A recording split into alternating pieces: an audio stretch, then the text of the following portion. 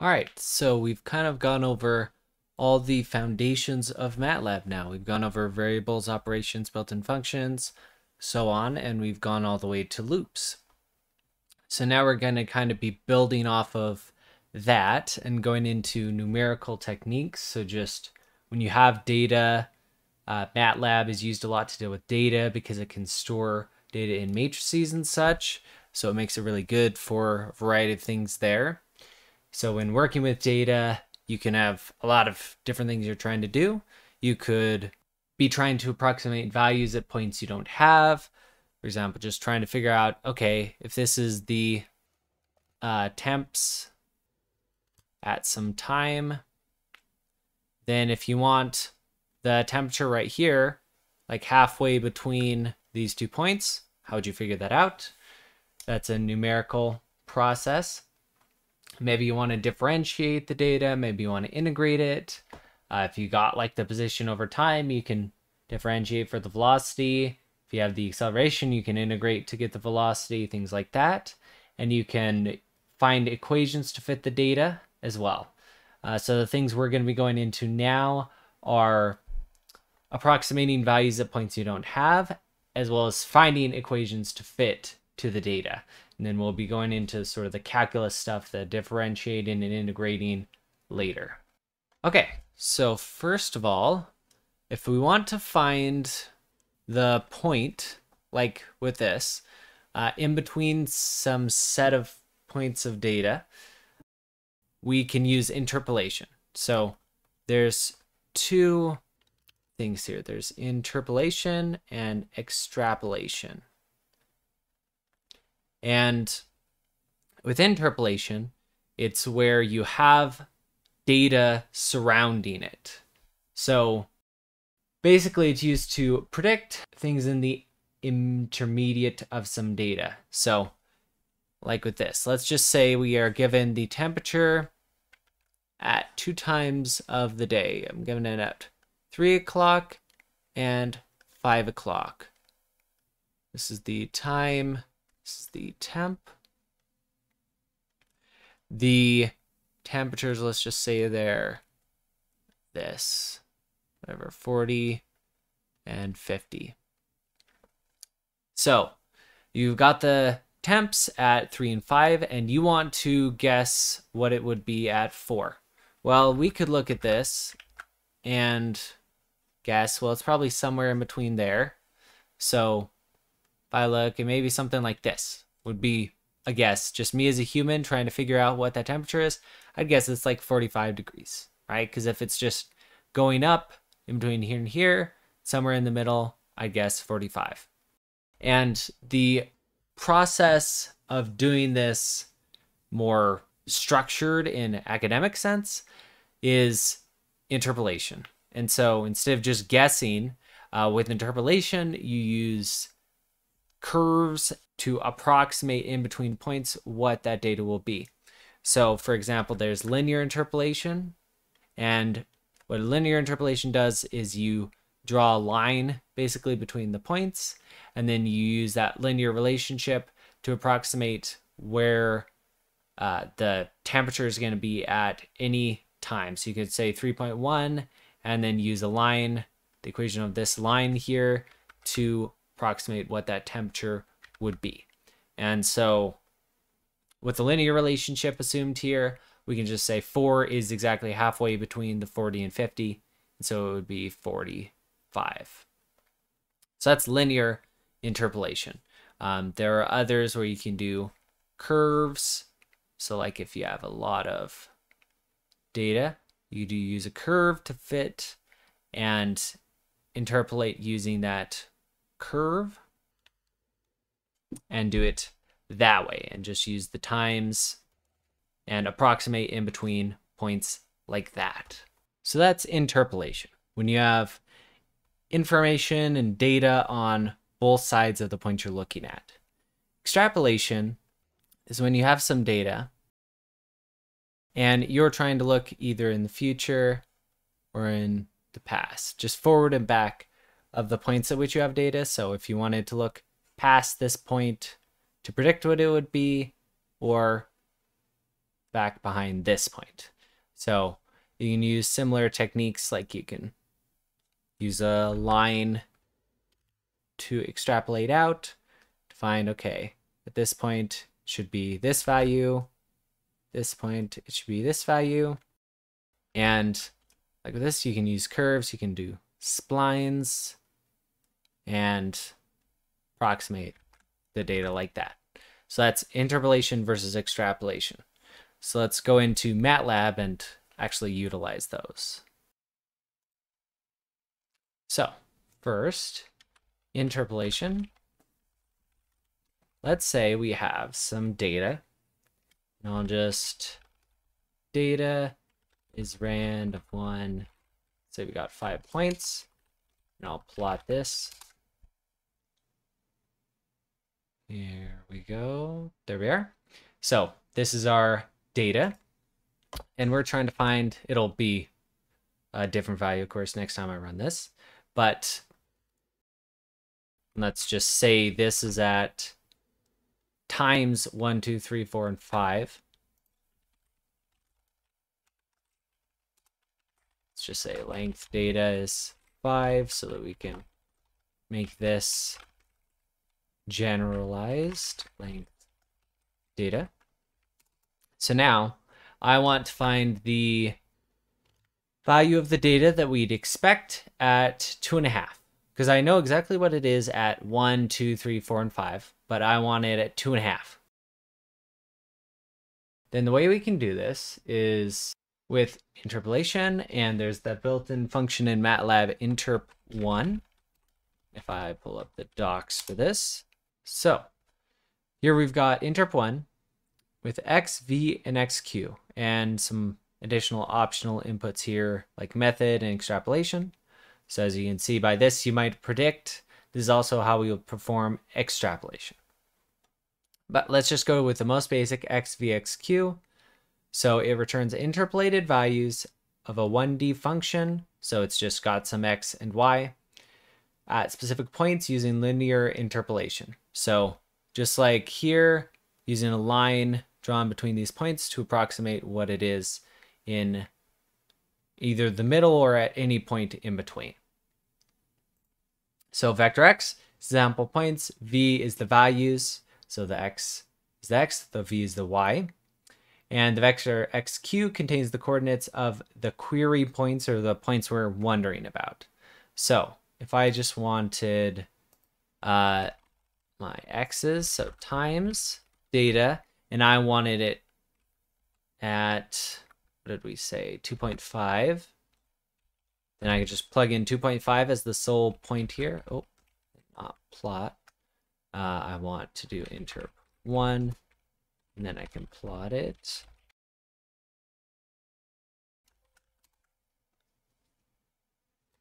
Here we are. So the data looks totally different now, but the interp1 will figure it out for us anyway. So 2.5, we could expect, let's do this one more time and I'll do grid on. So 2.5, we could expect it's like 0.9, what is that, like 0.965? Yeah, something like that, right? Between 0.957 and 0.97.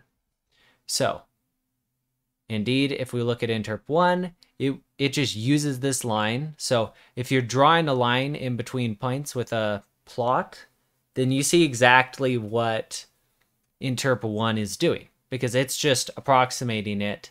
Like us visually, we use these lines to approximate the data in between. It's what we expect. The interp1 allows us to actually calculate out all of those points. So we could just plug in the 2.5 to interp1, and it'll give us halfway in between 2 and 3. I could, of course, do 2.1. It doesn't have to be exactly halfway between. So 2.1, I'd expect like 0.47, something like that. Yep. And indeed, 0.4712 is using this line to approximate this. So all this is doing is saying that I've got the equation of a line, y equals mx plus b, and it's calculating that at the point before and the point after, and then plugging in that x, and there we go. We got the interpolated position out. And of course you could feed in new x's, so new times, and let's say 0.1 to length of data, but let's go in increments of 0.2. Let's see what's here. We're calling function. Oh, it's supposed to be new times. Run this. And here we are. Now we've got new times. And if I were to plot, let's pull up a new figure and plot new times. And I didn't save this to variables, so just paste that in here. Then now you can see this is my initial data. This is my second set of data. And all that's really happening here is it's calculating out these points at starting at 0.1 and every 0.2 steps and calculating out the new length data. So it's basically the same curve, and in fact in between all of these lines it will be the same. The only reason it doesn't have these points is because I didn't do this point here included in the new points. If I had included this point, it would look or each of these points, it would look exactly the same. As you can see, if I do this and then figure plot new times and this. And just as a reminder, let's do a subplot. Let's create a new figure here, subplot 1, 2, 1, and subplot 1, 2, 2. Here we are. And actually I'll do 2, 1 so that they're on top of each other. So here we are. Indeed, it looks exactly the same, except we've just got all the points in between, whereas this just stops at each individual point here. So that's how you can do interpolation. And of course, you could calculate it out yourself. If we go back to this, when I have set of data with points, I can just look, and I could, for example, say for position equals 1 to length of data. So go from the start to the end, and then say if position is less than position cared about, and then I'll do and pose plus 1 is greater than pose care, then we know that it's in between these 2 points, and we could find the equation of the line, y equals mx plus b, with those 2 points and calculate out what that is. So that's an example how you could put that into practice, because you may, for example, not be able to use Matlab, but be able to use programming. So you don't have the built-in interp1, but you'd be able to create it yourself using for loop and an if statement. So very useful tools. And indeed, that's something very similar to what they would have done when they were creating the interp1 to start with. So let's go back and look at the interpolation one more time. So the function we had, doc for interp1. So the next thing we can plug in is a method. So we have a couple different method options here. We have linear, nearest, next, previous, so on, and spline. The most popular is linear, that's the default. Spline is a great option. Nearest, you may be able to guess that just, look here, if you're looking at that point, it'll just approximate it as this value. If you're looking at this point, it'll just approximate it as this value. So it just looks at whatever is the closest point, the shortest distance, and it approximates the data with that. Next is the future point. So the closest point going forward. Previous is the closest point going back. So on. And spline is using a spline to connect all the points together to approximate it that way. So spline is a very popular one. If I just wanted to try that in this case, I could do spline right here and run this. So now you can see it's a bit different. It's not linearly interpolating. It's creating a spline between each of the points. So what it's doing is a little bit weird right at the end here. Doesn't make a very good approximation here, as you can see. But in between, it does curves that pretty well match the data. So that's valuable. Often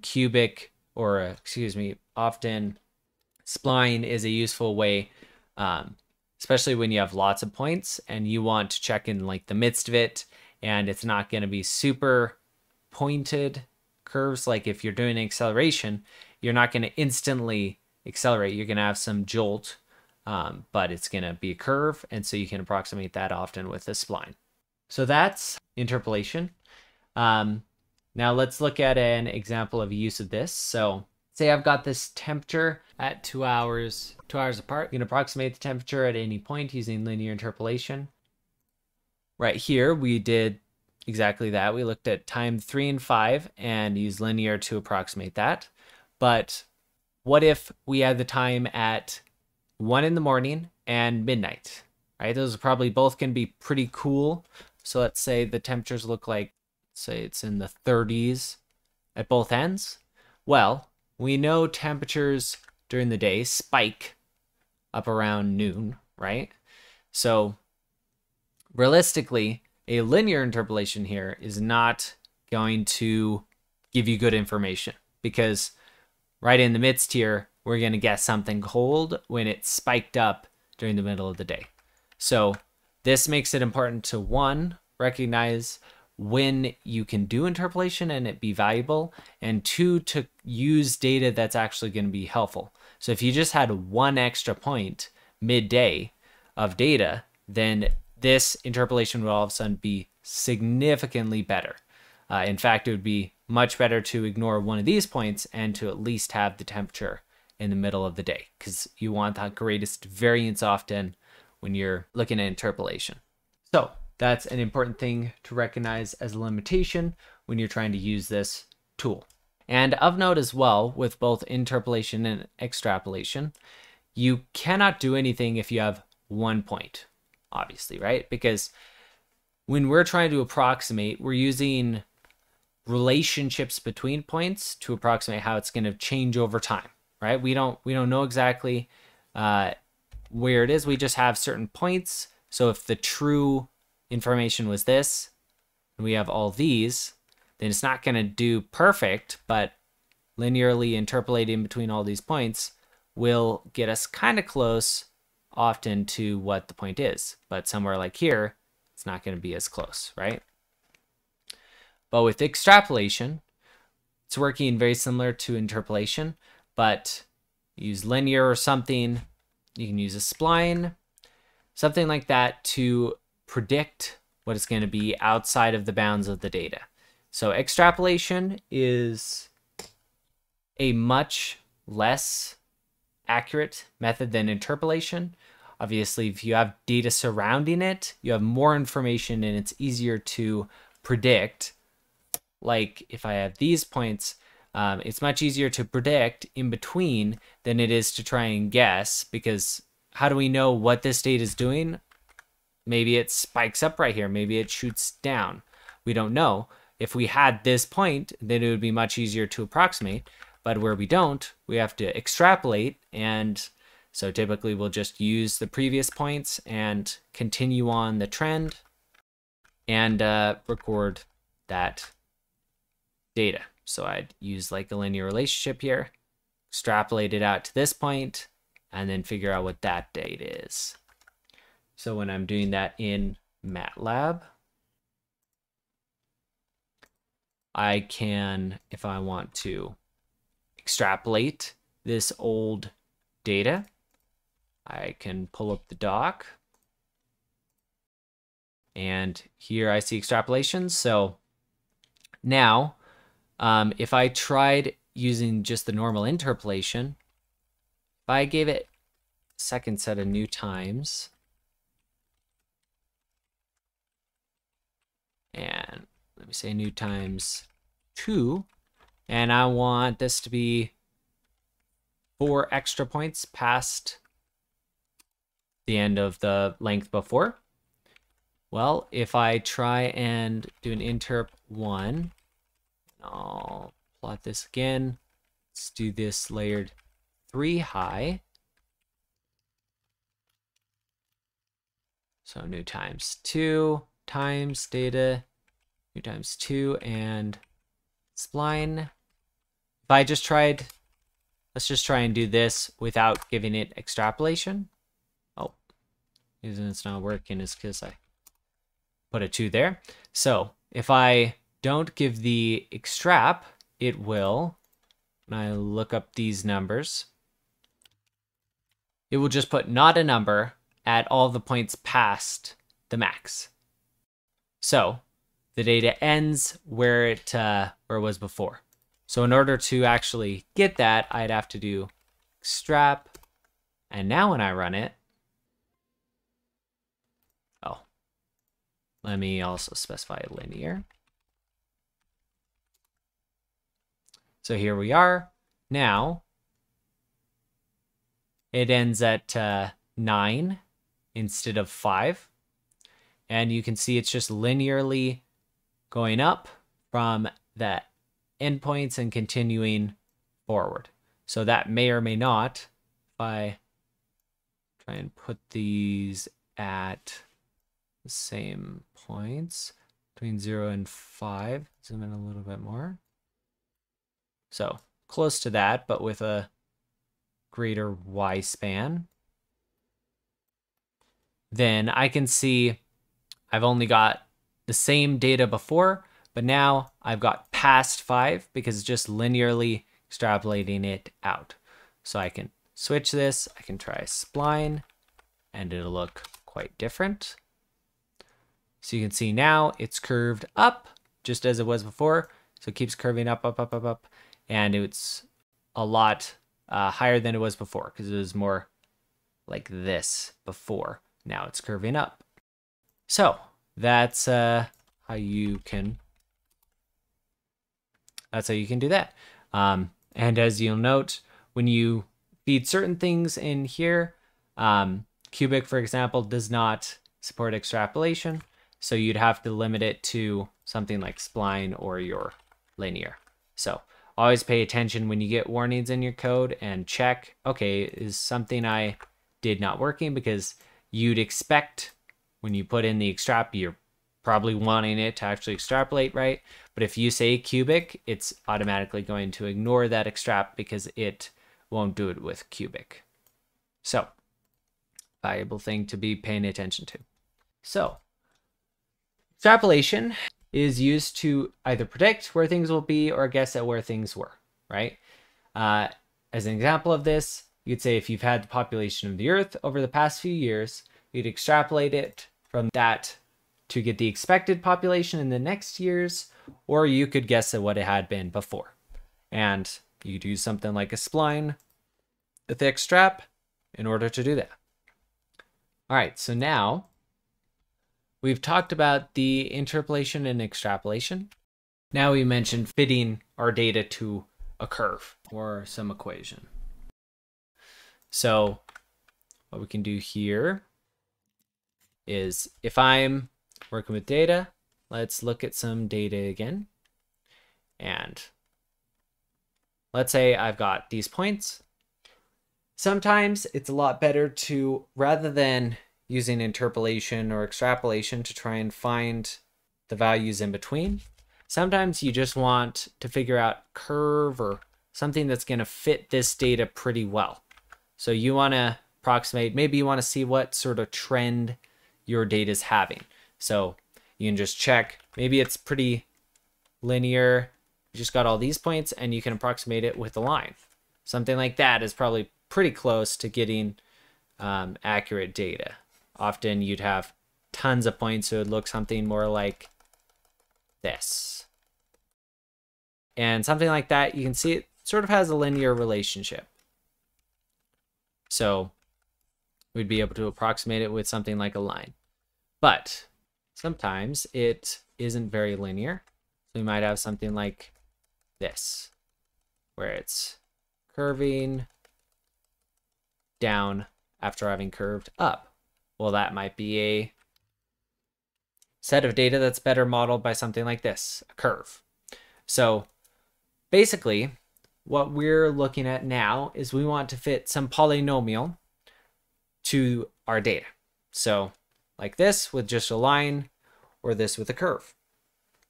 And with polynomials, we just want to use a specific method to find where we're getting the least error in all of our things here. So what we can do, and what Matlab will be able to do for us, but we could figure out ourselves as well, is we could go through with a bunch of lines and figure out what all of these errors are, right? Because these are our errors, is the difference between our guessed polynomial to fit the data and our actual points.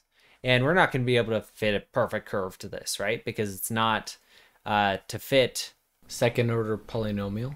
With 3 points, you can perfectly define that. But more than that, unless it happens to be on exactly that curve at different points, you can't fit that degree of polynomial to that set of data. So with that, where you've got noisy data, you have your errors, and basically with Matlab, we can use a tool called polyfit.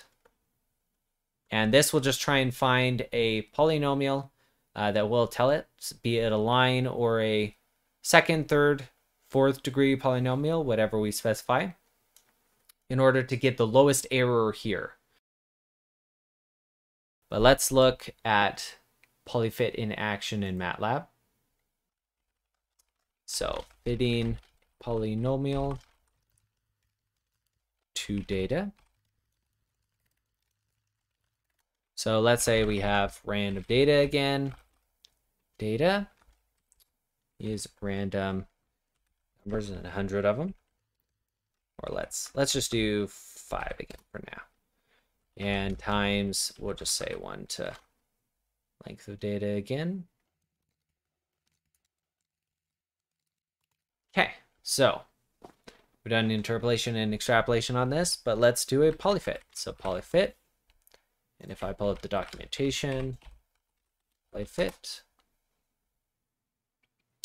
takes in an x, a y, and an n. X and y are just like in the interp, the x and v, but the n turns the coefficients for a polynomial p of x with degree n. So n is the degree of polynomial we've got here. So if we wanted a line, for example, how would we do that? So if we want a polyfit times data, and if I just feed in a 1, for example, what will that give us? It will give us 2 points, and this will be the equation of a line, because if I plot, let's do the same thing as before. I do plot times data on a subplot, 2, 1, 1, and then another subplot, 2, 1, 2, with the times, and then I'll do times dot multiply with polynomial. And let's try polynomial of 1 plus polynomial of 2. Let's see what that looks like. So that sort of matches our data, and we could check in the documentation, okay, of x, y, n. It returns polynomial p of x for the data in y. The coefficients p are in descending powers, and length of p is n plus 1. So it's in descending powers, so it'll give the one that is multiplied by t first. All right, because if we tried to do this instead, if we thought it was in ascending order, then you can see that doesn't quite match what our data. We would expect something like a line like this, right, to get fairly close to it, but we get a line completely off. So indeed it goes in descending order here. And you can see that's our approximated line.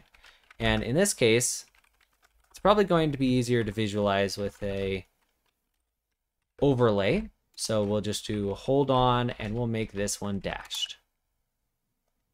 And you can see kind of what that's doing. It's making a line interpolating between each of these points.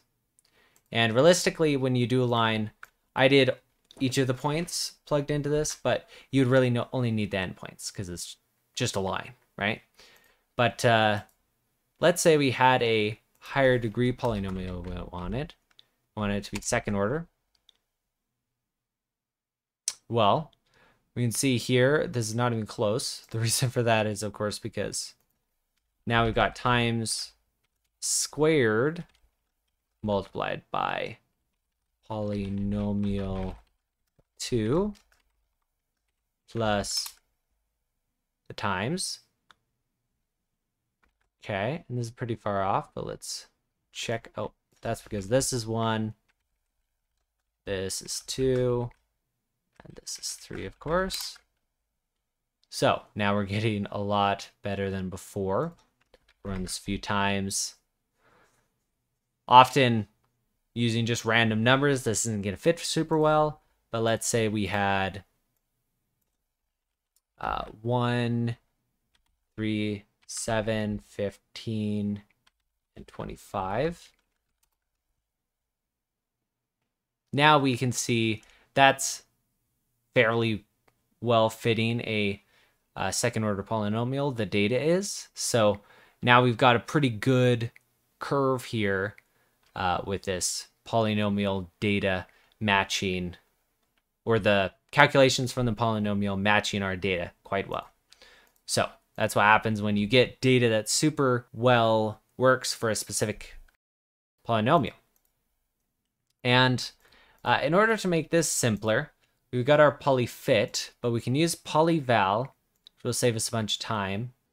And instead of having to calculate it out ourselves, because all we're doing here, right, is we're saying polyfit, and polyfit will return A, B, C, etc. And let's say, just for the example of, we get 3 outputs, A, B, and C. So this would be polyfit X, Y, 2 for A, B, and C. You get A times X squared plus B times X plus C, of course, and you go with whatever degree here. But to make this simpler, you can use the function polyval, and this will just take as inputs the polynomial output, so the coefficients from polyfit, so my A, B, C, for example, and check the documentation here. Let's just pull up the help polyval. Well, if I go up here to the top, polyval of px turns the value of a polynomial p, so that'll be the coefficients indeed, and then our x as the second here. So instead of having to write this out and change it every time we change the polynomial, we could just use polyval of polynomial and times, and that would work perfectly. And now I could change it to a 1 here, and it would work just fine. So that's using polyfit to fit some data, right? Now let's look at an example. This is something that would be very common in like industry. You have something that's basically a exponential. And so you have times is 1 to 100. Data is the XP of times. But your data has some noise. So I'm going to say data equals data plus rand of 1 length of data. Just put some data in there. And we'll increase the magnitude. Let's make the randomness the magnitude of 10, let's say. We'll look at how that looks real quick and then see if we like that. Times data.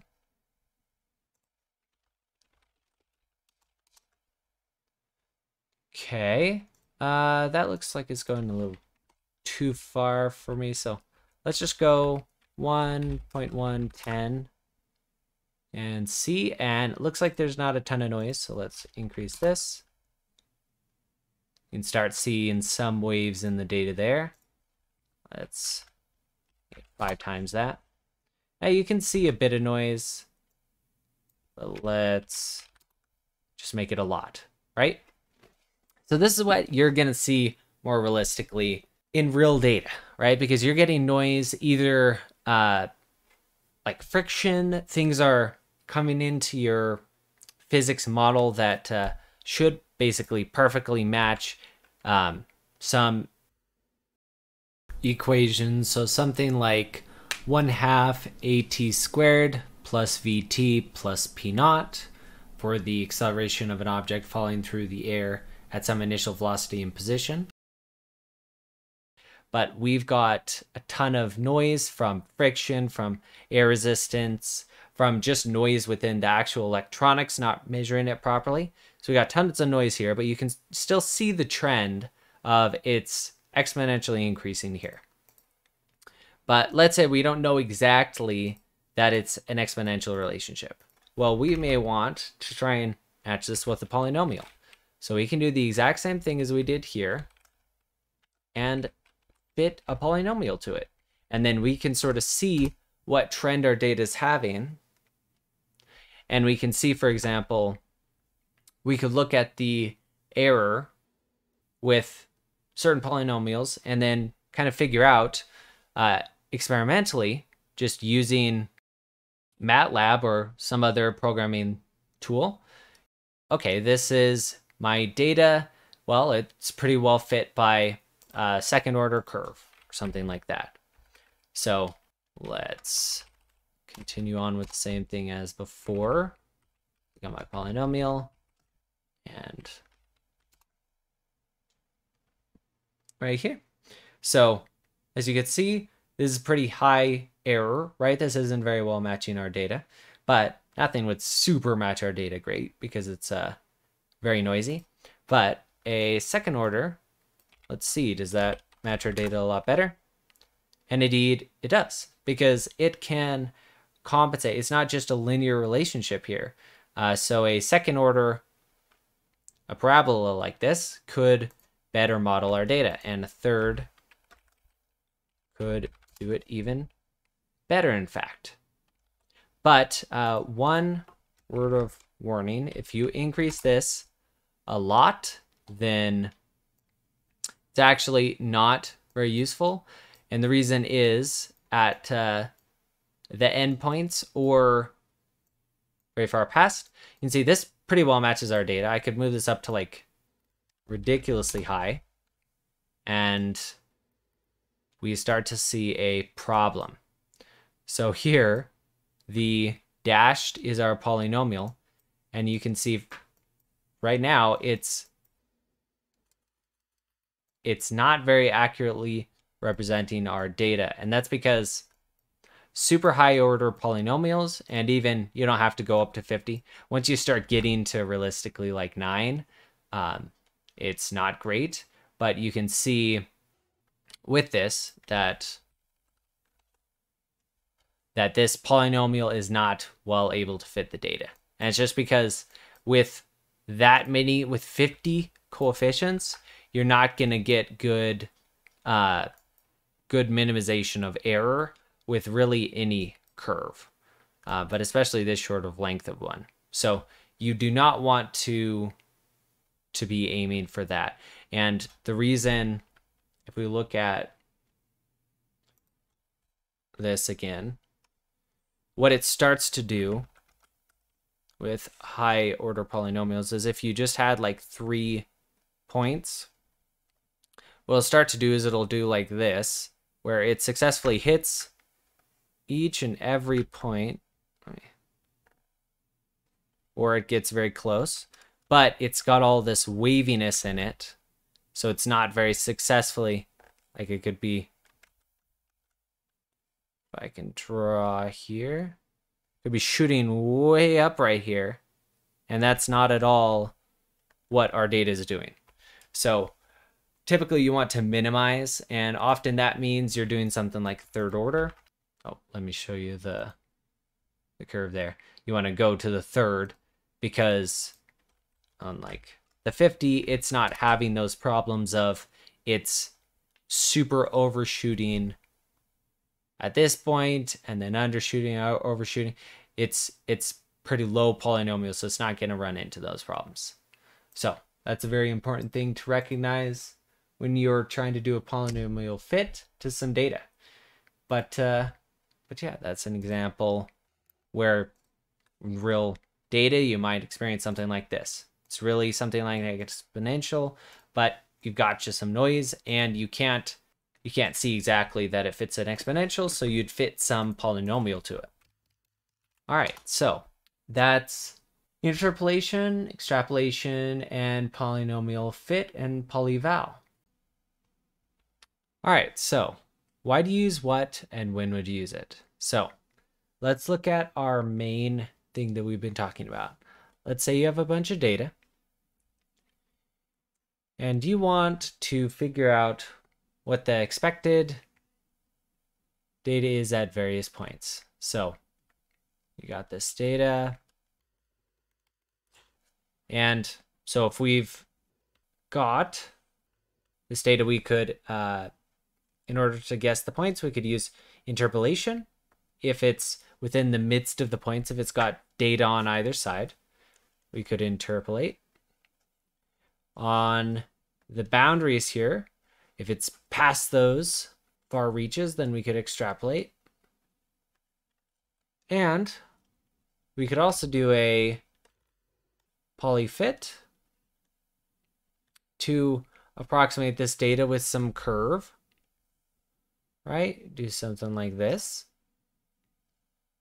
And with the polyfit, we could then do function of the new data and find the approximate at this point, for example, right? But why would you do which? Well, if data storage is not a concern, then you'll probably have more information by keeping all of your data and using it to interpolate. Because for example, if you had data like this, then approximating it with some curve like this could get you pretty close. But let's say these are your points. Well, right here, you'll probably, if this isn't just noise and it's accurate measurements, then you'll probably have better chance just approximating it with a interpolation between these points, right? That'll get you closer to your true, if this is temperatures, then you're most likely to find the true temperature using a linear interpolation than trying to approximate it down here, which isn't even between these points, right? So for these 2 points, you would have more accuracy by interpolating between them than by using the polynomial. The only real case when you would want to use a polynomial is a specific case where you know what the data will be looking like, and it's really better to use a polynomial to fit it, and it'll clean up some noise. So for example, if this is like some acceleration data and you know it's super noisy, then trying to fit the data may get you actually more accurate because you're removing some of the noise. If this were more noisy, then the polynomial could help. But another advantage of it is with data. Instead of having to store a ton of points like this, you'll only have to store the coefficients, right? That is an advantage. So instead of needing thousands of points stored or analyzed, it's just a very simple equation. You have a couple of numbers. And it makes it very easy to try and do differentiation, to model future data. Like if you know the coefficients of this data, then maybe you know that over time you collect lots of data and you construct equations modeling all of those, and you notice that certain factors affect the equation in a certain way. So the location, for example, that you put your temperature sensor, that could make one coefficient twice what it would be if it weren't that change, right? So that's an advantage. It allows you to use that information for the future and predict what data is going to be. Numerical data is very difficult to predict like that. And so why would you pick one or the other?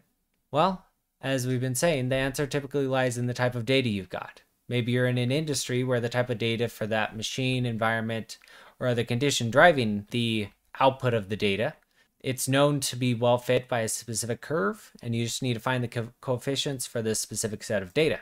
It's a lot easier to fit those coefficients or whatever parameters defining your equations than it is to store years worth of data.